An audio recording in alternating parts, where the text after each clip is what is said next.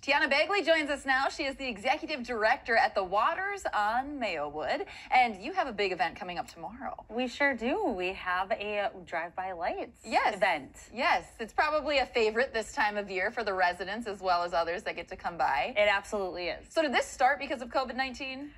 Kind of. It was kind of at the tail end of our pandemic restrictions in senior living, and a few years ago, it was a little bit sad. We weren't able to do a ton around the holidays, so we had to try to figure out and be creative about how we can get them engaged and excited around the holidays. So a couple years ago, we decided to put this together. Okay, so much fun. It happens tomorrow. Before we get into it a little bit more, what is the Waters on Mayowood?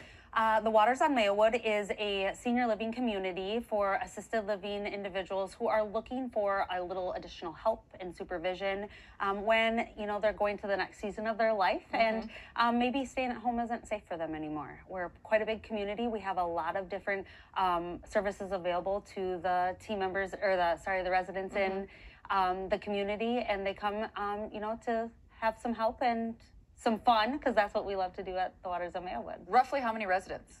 We have 209. Okay. So. And you're located not far from Apache Mall over there, on Mayowood. On Mayowood, yes. That's why it's called the Waters on Mayowood. So the lights tour, the drive-through event, how does it work?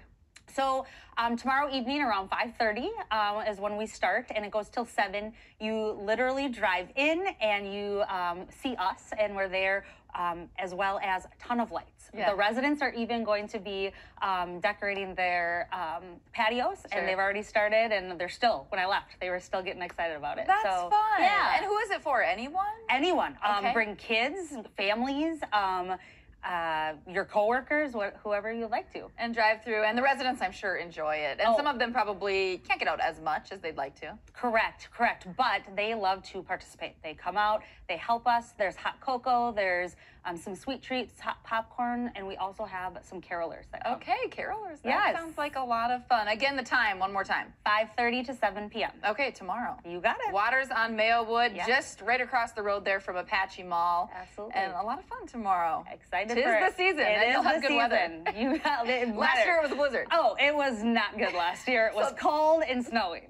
So you are not wanting snow like Nick wants snow. I would like snow, but not that way. Not that way, not tomorrow. All right, thank you so much for being here. More details on our website, KTTC.com, or you can just show up at the Waters on Mayowood tomorrow at 5:30. 5 o'clock. 5 o'clock. I wasn't listening. 5 o'clock to 7:30. 7 o'clock. 5 to 7? I don't know. Come around show that at 5 o'clock. 5 o'clock.